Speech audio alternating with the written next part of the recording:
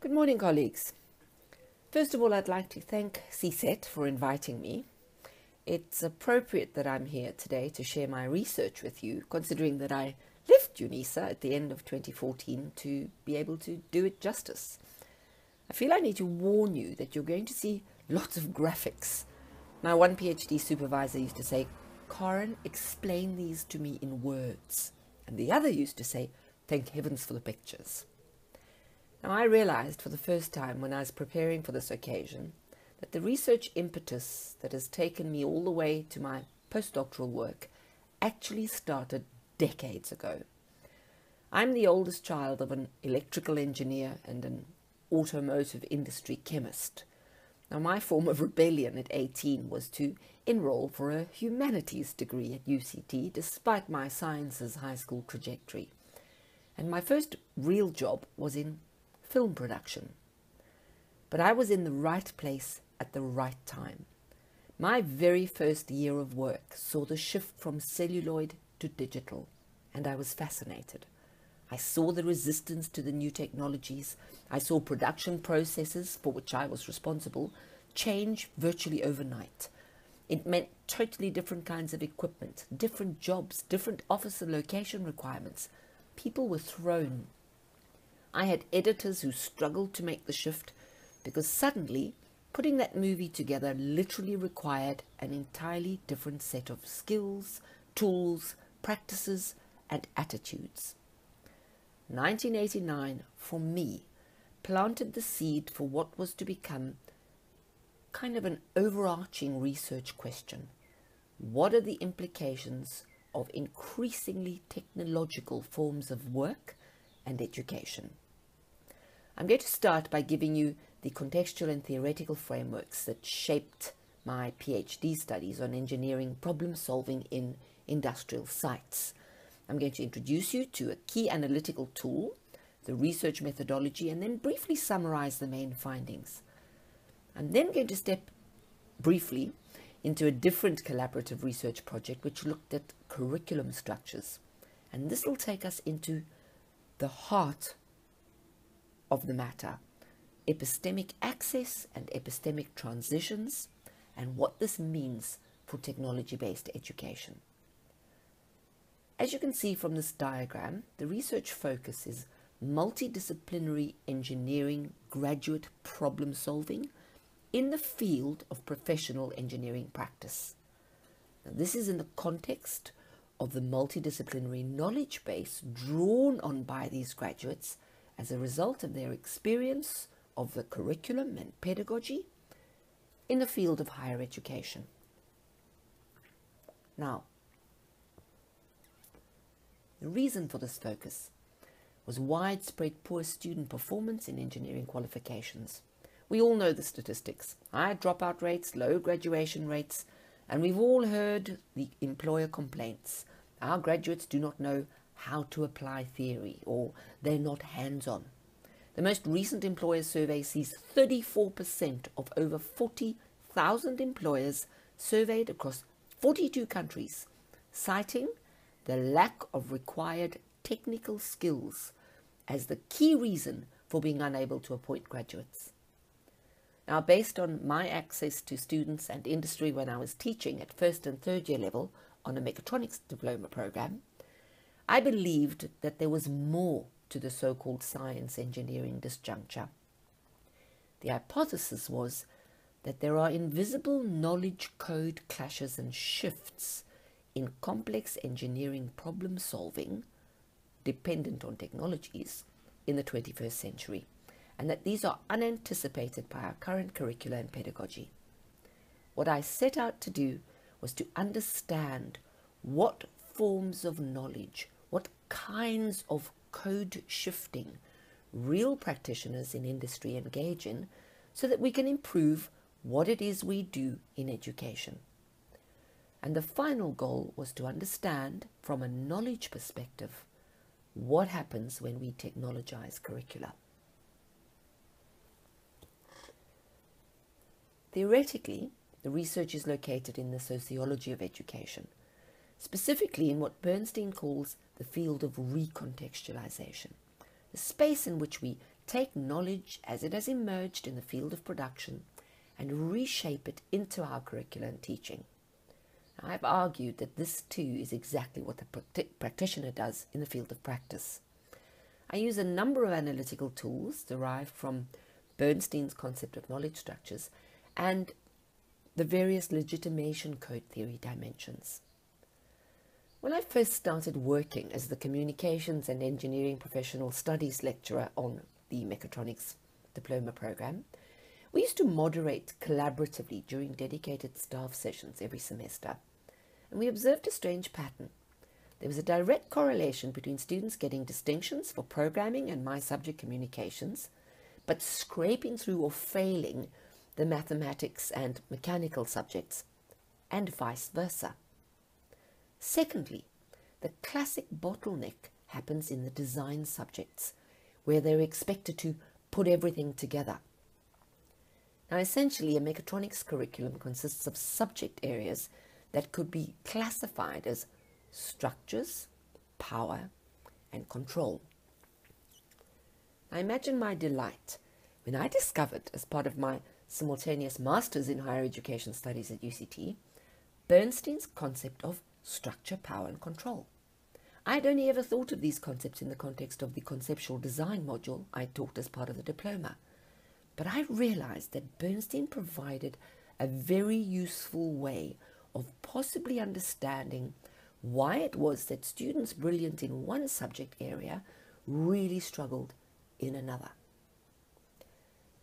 So, very briefly, let's just talk about Bernstein's knowledge structures. Bernstein classified formal educational knowledge based on how it develops in the field of production. Physics is what we call a hierarchical knowledge structure. We have specific concepts strongly sequenced that absorb lower concepts. Mathematics is a strong horizontal knowledge structure. In other words, there are different mathematical languages, each with its own strong concepts or rules that are not necessarily applicable to another. The third type of structure, represented here by the discipline of logic, is a weak horizontal knowledge structure. Now, these are kinds of knowledge that borrow concepts and rules across families of the same type. They're constantly changing. Things become redundant, as in art or sociology. Now, acquiring these three different forms of knowledge requires entirely different kinds of teaching and learning processes. Now, using this classification system, I conducted an analysis of a composite typical mechatronics curriculum. And I wanted to understand how students worked with and integrated these different forms of knowledge in that dreadful bottleneck design subject. So for my master's, I mapped how a group of successful students spoke and wrote about the design and manufacturing stages of a mechatronic system over time. Now, this was done with a different analytical tool from legitimation code theory called semantics. This is about the relationship between conceptual and contextual meaning making and complexity and simplicity of meanings embedded in terms. Now, but I'm not going to elaborate further on that. Suffice it to say that the height on this graph is moments where they talk about disciplinary elements in more principled or abstract terms. The values closer to 1 are references to actual physical objects and processes. And below the line is where they draw on knowledge in the world, social or generic. Now, the key finding in that study was that integrating and applying knowledge is the ability to draw on knowledge from different disciplinary and regional areas and build the knowledge cumulatively by moving up and down a context dependency scale of what is known as semantic gravity. Now, the separable, contextually visible disciplinary regions are mechanical, so first the structure, electrical, power, and programming, control. And they generally flow in this order until they merge into a system. However, After this study, there were numerous unanswered questions. I had already observed that different sectors in which our students were employed foregrounded different forms of disciplinary knowledge. Different practitioners have different ways of working. And the key question was, how can the same qualification hope to prepare students for multiple complex contexts? Because this is essentially a technology-driven field, and these technologies are proliferating and developing at a rapid rate. And I knew I had to turn to industry itself if I wanted to understand how engineering practitioners navigate between different forms of disciplinary knowledge when addressing engineering problems in different industrial contexts. I wanted to look at micro problem-solving moments and what this might mean for our different qualification levels. I also needed a different analytical tool, something that accounted for how people work with different disciplinary phenomena. I selected the LCT dimension called specialization, and specifically the concept of epistemic relations. This is about the what and how of knowledge. The vertical axis is about the phenomenon in question, how strongly it is bounded by recognizable and legitimate principles, the strength of its internal identity. For example, a phenomenon such as gravity is more strongly bounded than something like love. The horizontal axis is about ways of approaching the phenomenon. The stronger the rules, the stronger the so-called discursive relations. There are far more fixed ways to approach and represent concepts like Ohm's law, for example, in contrast to the multiple ways we could approach something like philosophy. Now, the epistemic plane gives us 4 codes, 4 ways of thinking. The top right is called the purist insight. This is about recognized principles and associated procedures, such as the example of Ohm's law that I mentioned. The bottom right is recognized methodologies. Doesn't matter what the phenomenon is, this is like following a formula, the structure of an experiment, applying lean manufacturing rules, mathematics, economics. The model or the procedure of working with that form of knowledge is more important than what it is being applied to. The top left quadrant is called situational insight. There are many possibilities for addressing the same phenomenon. Choosing a new cell phone, for example. What I want it to do is fixed, but how I do it is variable. In other words, which type of cell phone I choose, what can I afford, what functionality I require. The lower left quadrant is where there isn't a strongly bounded phenomenon or any fixed way to do things. And this could either be because we are now focused not on knowledge, but on knowers, the people in the system, where other things count, or because there is no legitimate or recognizable practice. Now, each of Bernstein's knowledge structures and each epistemic insight represents a kind of code, a way of thinking, and each code or insight is significantly different. Now, how did I use this? Very briefly, I had 50 volunteers working as mechatronics technicians or technologists in 3 different types of automation environments. They completed a questionnaire describing context, the most recent problem faced, and a technical description of how they solved the problem. I then selected 18 of 27 responses and conducted what I called a reenactment interview. This meant they took me through the problem with the actual artifacts. I used the epistemic plane to map their approach to and analysis of the problem and the subsequent synthesis of a solution. In other words, I tried to surface the disciplinary basis of their problem-solving process. Now, here are a few examples of what those problem-solving maps look like. Now, just to give you one, the top left example is case study B4. This is a practitioner working in research and development who encountered a problem getting a controller area network bus to communicate properly with servo motors that regulate a 3-axis robot.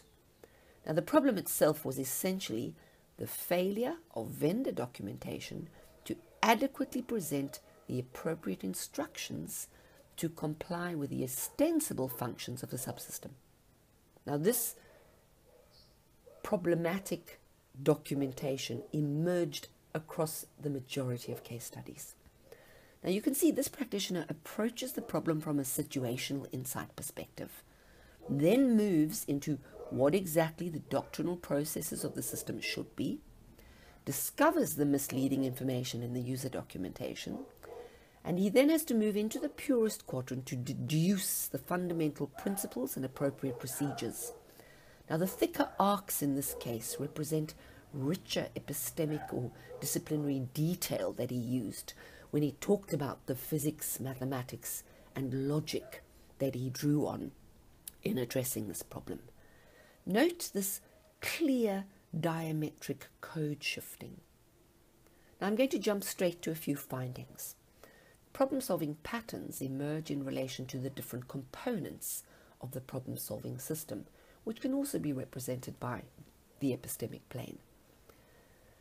Now, first of all, in terms of the structure of the problem, the elements of the system are both subservient to and guide the visible and invisible structural logic dictated by the laws of physics and supported by the relevant mathematics to determine optimal relations in a particular context. Now, as far as the problem-solving processes are concerned, each contextual category revealed a different problem-solving pattern. Now, a potential archetypal pattern is a clockwise cycle starting and ending in the doctrinal quadrant. In other words, starting with a fixed approach with some kind of method, moving into all the elements in that environment, including all the people and stakeholders involved, what the situation specifically entails, then into the heart of the problem in the purist quadrant, and effecting change that can be applied systematically from our doctrinal quadrant. Now, the most problematic code shift for practitioners is indeed from fixed to multiple approaches. We saw this on the examples I previously showed you with the use of no entry signs. Now, finally, the scale of the environment tends to dictate a preferred insight. Now, this is better represented graphically. Here we can see that micro to small environments tend to see practitioners working in the situational and purist quadrants. In other words, never losing sight of the phenomenon in question. Now, our modular systems categories, such as machine and panel builders or systems integrators, see this common diametrical movement between all the possibilities of the situation and the doctrinal rules of a particular possibility.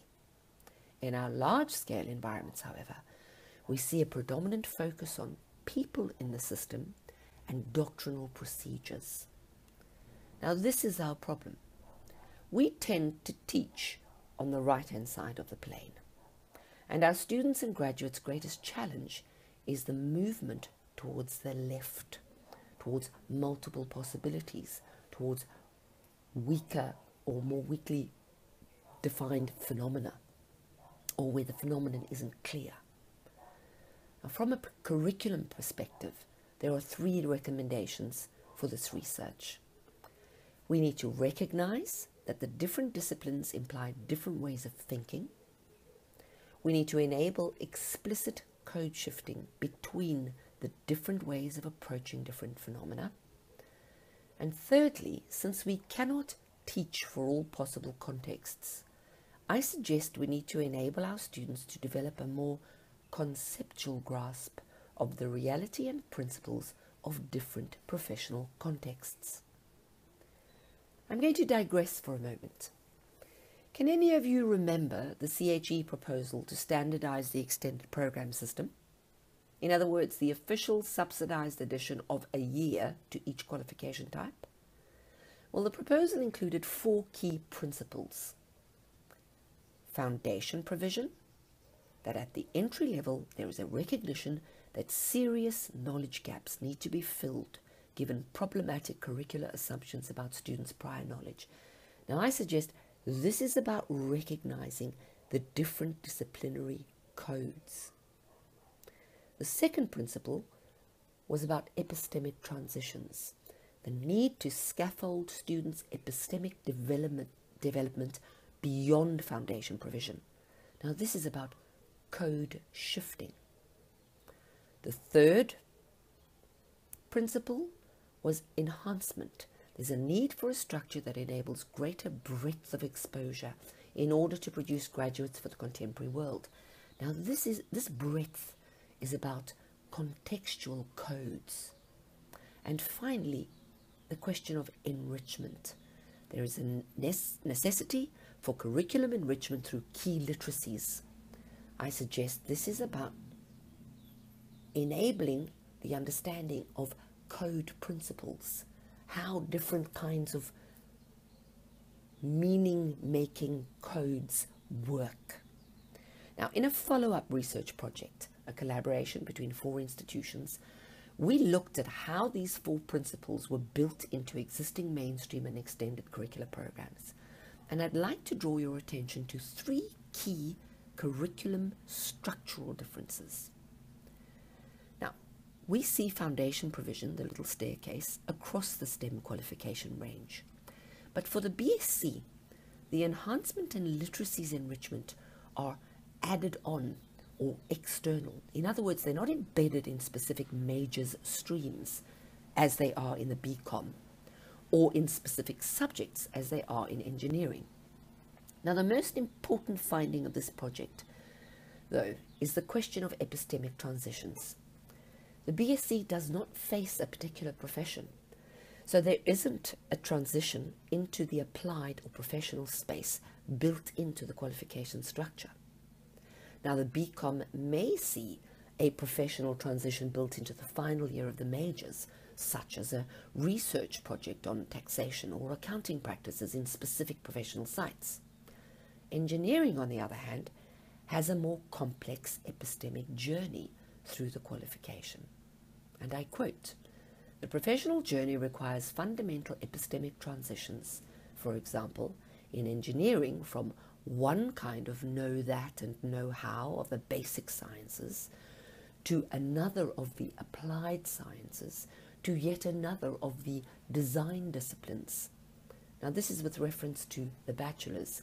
We can add a 4th stage for application in practice in the case of the diploma qualifications. Now, this epistemic transition or epistemic journey is about the ability to code shift. Let's just return to Wally Morrow again regarding our mandate in higher education. Any established and disciplined practice can be said to be constituted by a particular, but not necessarily exclusive, grammar. Higher knowledge of the practice in question will consist in understanding the constitutive grammar of the practice, the grammar that makes the practice what it is. Now, what this means is that our job is to enable students to link abstract concepts to concrete contexts as we move from theory to practice within and across the curriculum. Now, this is what Mayton calls cumulative learning. What we've seen from the research I presented is that the different disciplines could be said to have specific codes, what I've called disciplinary home bases. However, access to each of these codes can be enabled by employing a different perspective. When we do experimental work in the natural sciences, we can do so from the situational quadrant, drawing on what it is that our students bring with them into the higher education space. Mathematics should not be stuck in the doctrinal quadrant. In my case studies, it emerged everywhere, in every single quadrant, and this points to Gauss's statement that mathematics should be about notions and not notations. What this means is that we should see our curricular and pedagogic work as enabling this complex shifting between insights over time not necessarily in a neat linear way as suggested by the sine wave graphic. So what are the implications for ODL or blended learning or for technologizing our curricula? From a methodological perspective, I'd like to suggest that these are really useful tools to both interrogate and redesign our curricula and pedagogy. Secondly, our one key challenge is that in order to enable code shifting along the how axis from fixed to open or multiple methods, we really need to take a look at our current assessment practices. It's far easier to assess on the right-hand side. It becomes far more challenging to open up those methods and approaches when you're assessing on the left-hand side. And thirdly, technology-based learning is located on the left-hand side of the epistemic plane. We see this in our students' difficulties with navigating a particular platform, in their fear of engaging in an online forum, for example. I'm going to share with you two examples of the use of these tools in redesigning curriculum and pedagogy in a blended learning environment. Here we have an example of redesigning a process control curriculum using the semantic wave to link theory and practice, and using the epistemic plane to design the intended code shifting activities for students. A research colleague of mine, Dr. Lydia Oret from Stellenbosch, used legitimation code theory semantics to differentiate between different levels of abstraction in her curriculum. She then used the traditional end-of-semester software simulation project as an anchor across the course to enable students to focus on different aspects of the practical project in relation to the specific theoretical elements at different stages. Now, when mapped onto the epistemic plane, what we see is that she explicitly enabled the students to code shift from the conservation of mass and energy principles to the equations to the use of software, bearing in mind the context of their specific projects and the moment in time that they were focusing on in that project. In a different example, we see the effective use of an online unit conversion and estimation competency test. Now, these lecturers teach chemistry to around 1,000 engineering students, and they had observed their colleagues' constant complaints about students not being able to estimate or convert units. Now, they set up an online randomized question bank, and students take the test repeatedly until they achieve 80%. And the questions are designed in such a way as to allow them to reinforce what the units represent, what the actual conversion procedures are, and to use multiple ways to approach estimation.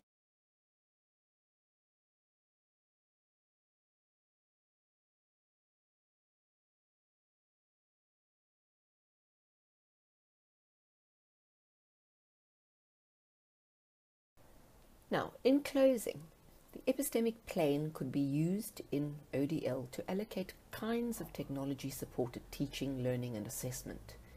Here are a few examples that I hope we can open for discussion.